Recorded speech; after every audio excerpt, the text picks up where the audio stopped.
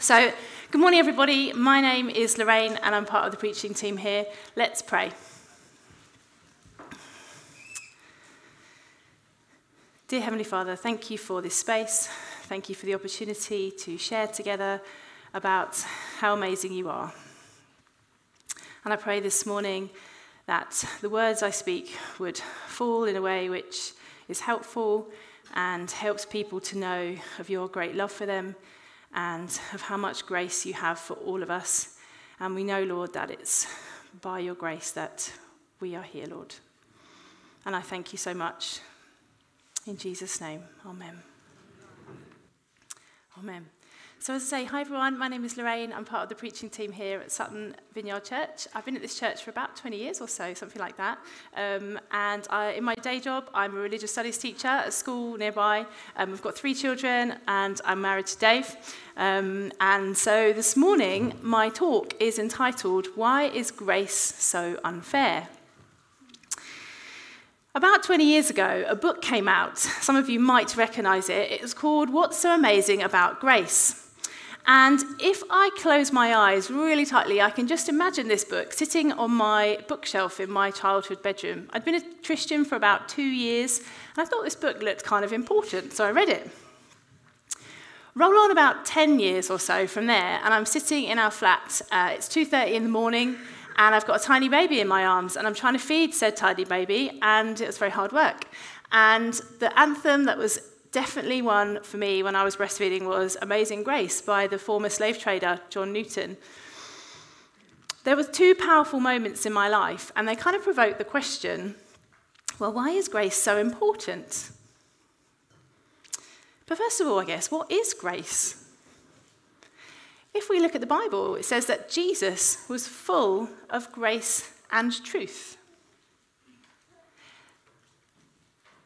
Paul, one of the early church leaders, says something similar to John. He says, "For the grace of God has appeared that offers salvation to all people."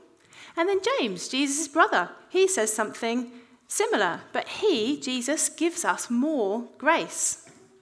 So clearly, if we want to find out about what grace is, then we look to the person of Jesus. The word in Hebrew is kanun, and it is related to the noun kehen. I think maybe some of us might be more familiar with the Greek word charis, and it's obviously a lady's name as well, and it means to show favour and undeserved kindness.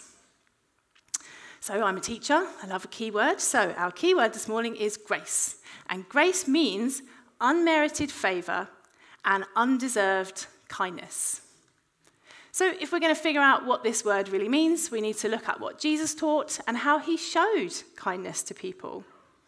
So in my thinking about this talk, I came across again the parable of the workers in the vineyard.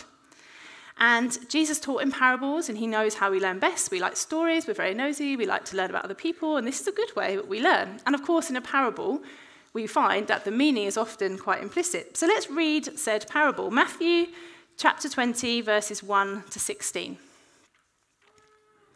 "For the kingdom of heaven is like a landowner who went out early in the morning to hire workers for his vineyard. He agreed to pay them a denarius for the day and sent them into his vineyard. About 9 in the morning, he went out and saw others standing in the marketplace doing nothing. He told them, 'You also go and work in my vineyard, and I will pay you whatever is right.' So they went. He went out again about noon and about 3 in the afternoon and did the same thing. About 5 in the afternoon, he went out and found still others standing around. He asked them, 'Why have you been standing here all day long doing nothing?' 'Because no one has hired us,' they answered. He said to them, 'You also go and work in my vineyard.' When evening came, the owner of the vineyard said to his foreman, 'Call the workers and pay them their wages, beginning with the last ones hired and going on to the first.' The workers who were hired about 5 in the afternoon came, and each received a denarius. So when those came who were hired first, they expected to receive more. But each one of them also received a denarius. When they received it, they began to grumble against the landowner. 'These who were hired last only worked 1 hour,' they said. 'And you have made them equal to us who have borne the burden of the work and the heat of the day.' But he answered one of them, I am not being unfair to you, friend. Didn't you agree to work for a denarius? Take your pay and go. I want to give the one who was hired last the same as I gave to you. Don't I have the right to do with what I want with my own money? Or are you envious because I am generous? So the last will be first, and the first will be last. So at the heart of our passage this morning, I believe, is the grace of God.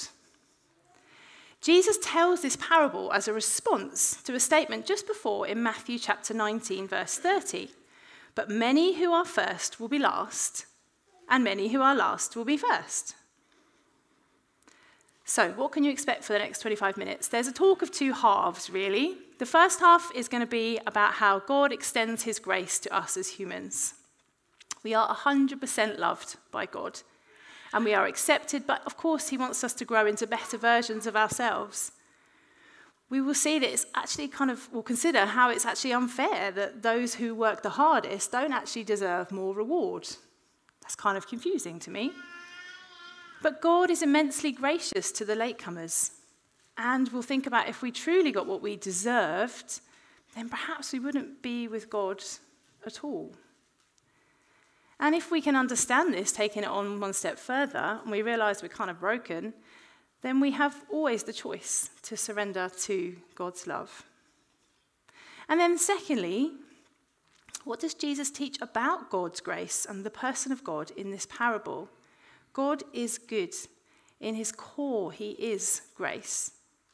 And we can unpack, if we want to, in our minds, if we're listening, we can, if we choose, what we believe is fair, and how we can extend mercy and love and kindness and grace to all of those, especially those people who are not kind to us. Okay, so as we said, this parable was a response to that statement, and it was actually about who belongs in the kingdom of God. Now, the kingdom of God is the place where God is in charge. God reigns. And one of Jesus' close friends, Peter, says just before this, he says, "We have left everything to follow you. What will there be for us?" So they've obviously given up a lot of things, so they're expecting kind of a big reward. For the first time at the end of this chapter, Jesus says, many who are first will be last, and many who are last will be first. Then he teaches this parable at the Vineyard, and as we've heard already, the last sentence of it is, so the first will be last, and the last will be first. So he repeats it twice. And when the Bible does something twice, you think, well, that's kind of important. So first of all, in our story, we've got some characters. So who are these people in our story? Well, the owner is most definitely God. Okay, tick, good. The other people, we're not really sure. There's 3 suggestions that perhaps I have for you that who they could represent, maybe. So maybe they represent, first of all, the Jewish people who came first, and then perhaps they're the non-Jews, or the Gentiles, we call them. Both of them come to understand that they belong in the kingdom of God and can be co-citizens and co-heirs with Jesus. There's a second interpretation of maybe who these people represent. Perhaps they're the representative of the disciples who left their lives at different stages to follow Jesus. God can never be less than fair. And we discover that he is more than fair. And then maybe a third interpretation, alternatively, is that these people are the people who became Christians kind of like last of all. And God blesses them because they achieve great things for his kingdom. And then maybe Jesus intended all of these 3 audiences and more because he is Jesus and he can just do that. But definitely this parable is about blessing and about reward, but not as we think.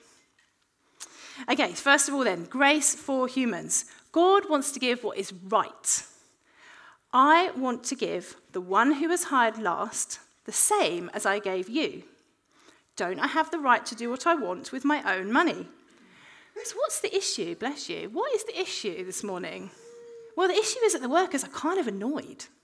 They're annoyed because the owner of the vineyard is really gracious and generous, and surely the later workers who did like 1 hour don't deserve the same as the people who started at the beginning. And actually, it seems totally unfair that those who started earliest and work the hardest don't get more. But actually, we learn that it doesn't really matter. Those who were hired first had agreed to be paid 1 denarius for their day's work, and they agreed to that. And then the later workers received the same, but for little work. We learn that God treats us according to who he is and not who we are or what we have done. You see, the hiring of a day worker was quite normal in Palestine, where Jesus lived. There were heavy taxes and high debts and scarce resources, and few people actually had a permanent job. And so people would hire themselves out as like a day labourer to provide for their families, and 1 denarius was enough to do that.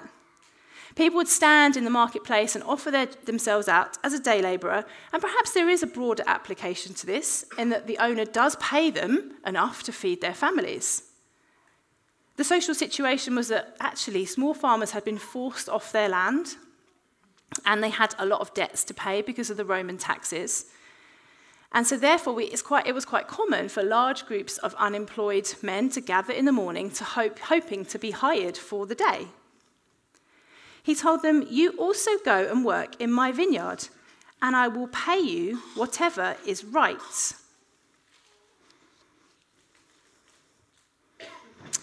Now the landowner says, "I will pay you what is right." Seems a bit wrong to me, actually. He said he will pay what was right. God has an equal and open attitude to everyone.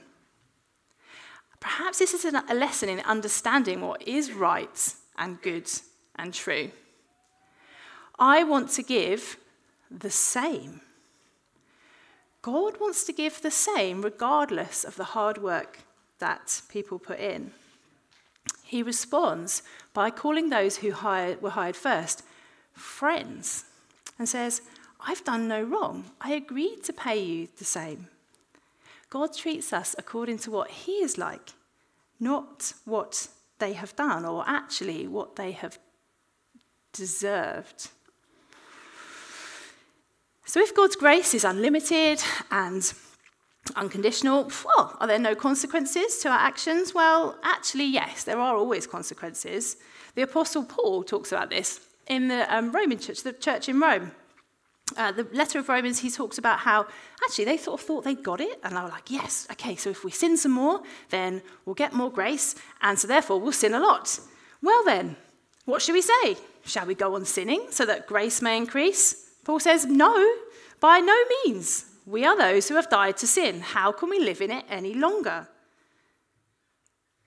God's unconditional love and kindness and mercy draws us in to him. He is in his nature compassionate and forgiving, but that doesn't mean that our choices don't have consequences. Don't you see how wonderfully kind, tolerant, and patient God is with you? Does this mean nothing to you? Can't you see that his kindness is intended to turn you from your sin? We are undeserving, but God's love is overflowing. His blessing and his grace don't run out. There is an utter abundance of grace and kindness available to us. Maybe, like me, you might find this a bit difficult to accept. God's grace actually has nothing to do with the principle of deserving. Put it this way, I don't give my kids love because they deserve it. They haven't earned it. I simply love them. Dr. Richard Rohr says, any notion that I deserve, I am owed, I have a right to, I am higher than you, absolutely undermines any notion of faith, hope, or love. Paul says in Ephesians chapter 4, verse 7, he says, but to each one of us grace is given as Christ apportioned it. Now, we're taught quite an early age that bad behaviour deserves negative consequences, not lavish grace. So early on in my teaching career at secondary school, I had the most awful Year 10 class. They were hideous. And one Wednesday afternoon, we'd had this terrible lesson. There were tears, not from them. And I thought, what shall I do? Do you know what? I'm just going to go home. I went to buy some shoes. It was great. But my shoes didn't fix the problem. I knew the kids were learning nothing. And so I decided to be radically graceful. And I bought in the next lesson some chocolates. They were like, what is she doing? We were awful to her last lesson. They were totally bewildered. But our relationship changed right then. As a teacher, I had the choice in that moment to treat them with lavish grace or not. Perhaps I was able then to teach them a greater lesson.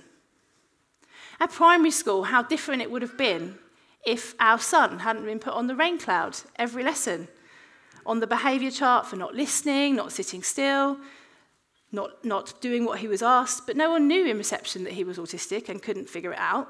And then roll on a few years later, we know that his aggressive behaviour and his is fueled by his anxiety.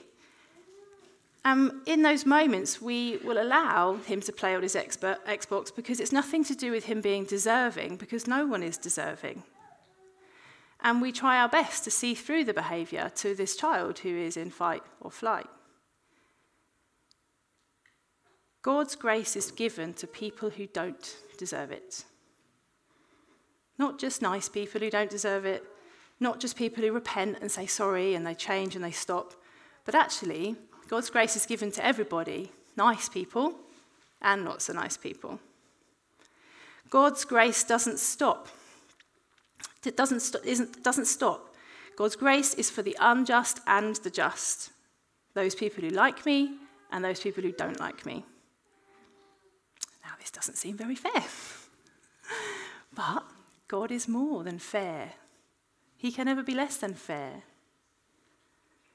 Okay, so if we embrace this, that's marvellous. Let's think about that. So maybe we could be like those people that God calls friend. I'd quite like that. Yeah, that would be cool. We could be like those people God called friends. But he answered one of them, I am not being unfair to you, friend. Didn't you agree to work for a denarius? We could take our pay and go, knowing that God is more generous and actually in more wisdom that, of course, the last will be first. But this is hard because everything around me tells me to put myself first. But of course, everything in Jesus' kingdom is upside down. A few weeks ago, Steve talked about how Jesus is fully human and fully God. And he came to the conclusion that Jesus chose the upside down way. He chose to empty himself of his divinity and leave the glory of heaven. In one of my lessons about a Wednesday, two or three Wednesdays, it always happens on a Wednesday, 2 or 3 Wednesdays ago, one of my year 8s said to me, why would God choose to sacrifice himself, miss? And this young man in year 8 is a Muslim, and he was really wrestling with the idea that God would surrender everything in this act of love. In my preparation, I came across another interesting quote about how we surrender to win as Christians. We die to live. Jesus chose the way of surrender. And I wonder if we could just pause and consider this idea of lavish grace that is poured out upon us. Paul says, again, we believe it's through the grace of God that we are saved. So I can give God my feelings of not being deserving or being deserving because actually no one is. God is fair beyond fair. There are always consequences when we turn to our own desires and turn away from God, but he has saved us and called us to a holy life, not because of anything we have done, but because of his own purpose and grace. This grace was given to us in Jesus Christ before the beginning of time. There's a plan. So I invite us to wrestle maybe with this notion this morning, a bit like my year 8 student, about sacrificial love. You see, when a loving relationship kind of breaks down, the lovers will often try and reconcile for the sake of that love. And Jesus put himself forwards and sacrificed himself in order so that we could be reconciled to God. In him we have redemption through his blood, the forgiveness of sins, in accordance with the riches of God's grace. The cross was the ultimate act of surrender. Jesus surrendered his will and he chose to die for us all.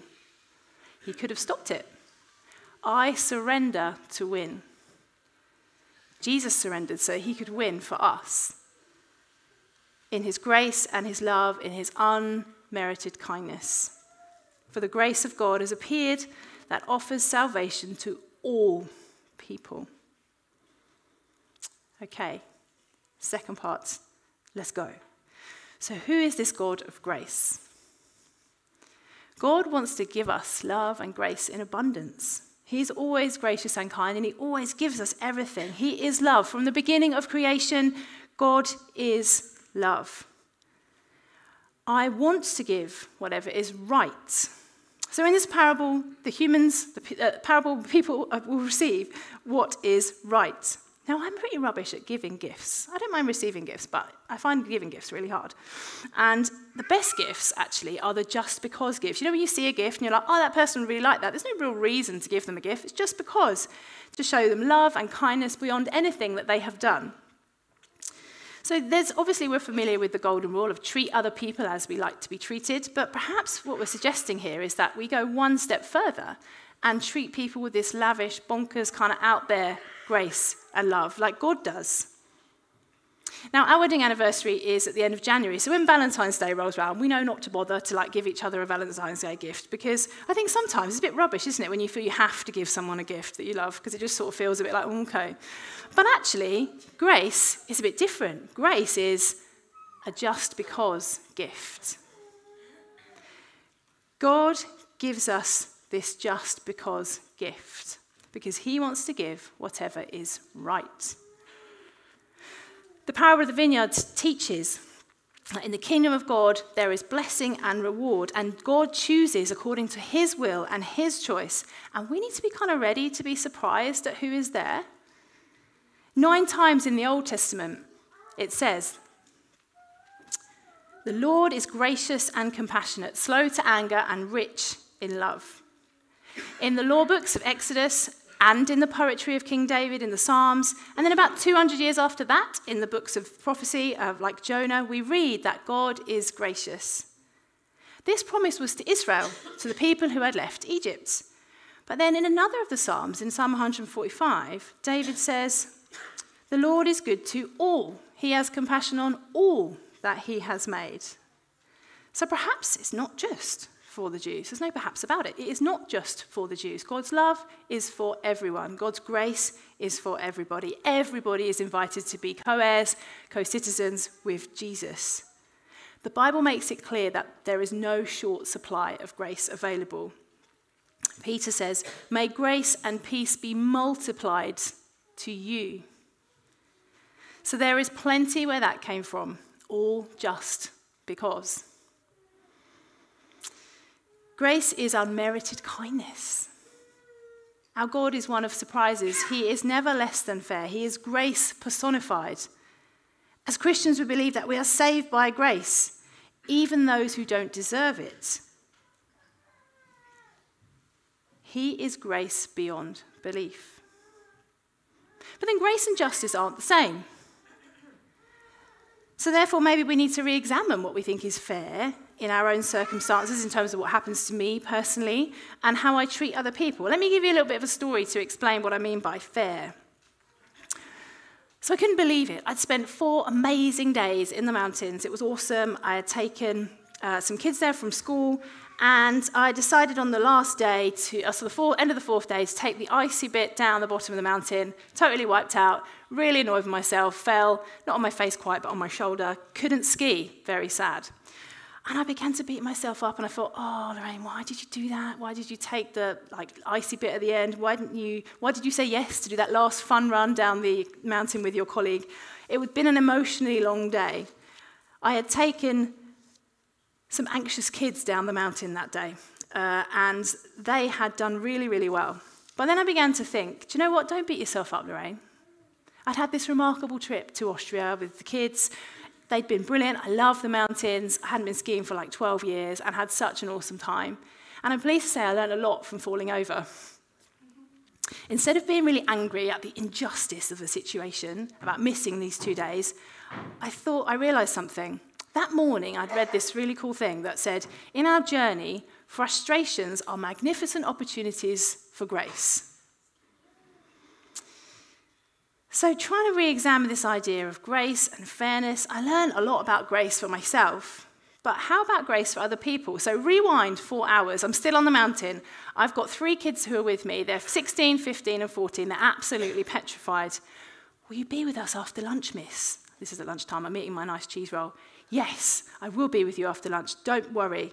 They were absolutely petrified I was going to abandon them. Oh, thank you, miss, thank you. I really like it when it's just our little group. I poured myself out on the mountain for these 3 kids to enable them to go from not skiing to skiing. It was brilliant. And it was at the end of that day that I then fell over. But do you know what? I gave everything so that they could overcome their fear and enjoy freedom, just like I feel in the mountains. Maybe some might say, oh, Laraine, you paid for that later. But actually, no. My gift to them that day was patience and encouragement and smiles as they came down the mountain again and again. We did it 7 times in the end. It took 50 minutes to do the first run. I mean, I was very impressed with them. And I felt sure that I was being really gracious. But actually, I don't think I was. The kids, of course, deserve kindness and love and patience. And when we act extra kindly, we give this extraordinary gift. But actually, it's not grace. Grace is treating people who don't deserve it with lavish love and mercy and kindness and forgiveness, just because. Jesus was being deliberately controversial in this bit where he said in Matthew, you have heard it said, love your neighbour, hate your enemy, but I love you. I love you. Well, I do love you. I tell you, love your enemies and pray for those who persecute you, that you may be children of your Father in heaven. He causes the sun to rise on the evil and the good, and sends rain on the righteous and the unrighteous. If you love those who love you, what reward will you get? Are not even the tax collectors doing that? And if you greet only your own people, what are you doing more than others? Do not even pagans do that? Okay, so if that's not an example of grace, what is? Well, my chocolates for year 10 was quite a nice example. Or what about this one? I get home one Tuesday afternoon after work, and there's 5 people in my house in a different state of stress. Husbands, kids, mother. And I have 7 minutes to turn this around so I can get my son out to football, and I have to deal with all 5 members of my family very, very differently. And I'm quite good at fighting fires and smoothing out tensions, and within 6 minutes, his boots were on, I was heading out the door with a cup of tea in my hand, and I thought, winner. It had been a long day for everybody, and I had had a very crazy day at school, but of course I loved my family, and I wanted to put myself in their shoes, in their boots, and I tried to respond to this challenge extra kindly.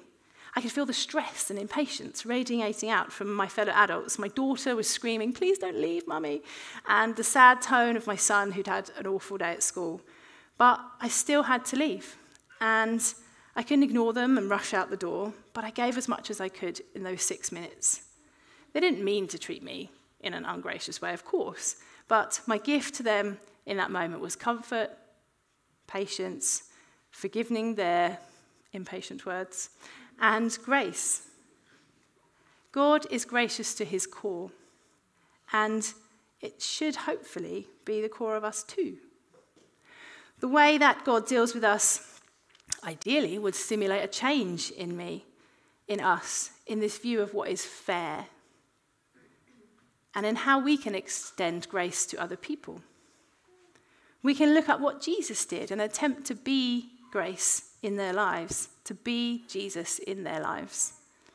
And then maybe, just maybe, our perspective shifts and we can act accordingly. God's grace is to be received, to be experienced, to be enjoyed, and ultimately passed on to others. May I have the worship team back, please? Some days, I totally get it. I say, yes, Lord, I totally understand your grace. I'm confident to stand in it, upon it. And other days, I just cannot equip myself with the knowledge that God is gracious and forgiving, and he will help me start again. Maybe you might be like Brené Brown, who says, but I don't want to surrender to win, I want to fight to win. Because that kind of seems a bit more fair and a bit more just. But in a flurry of just because gifts, God lavishes his grace upon us readily, steadily, and the question is, are we ready to receive it? It is clear from the parable of the workers in the vineyard that God extends his grace to all people. And it's our choice whether or not we say yes and receive it. Amen. I'd like us to stand, if you don't mind, and I'm going to read Psalm 103.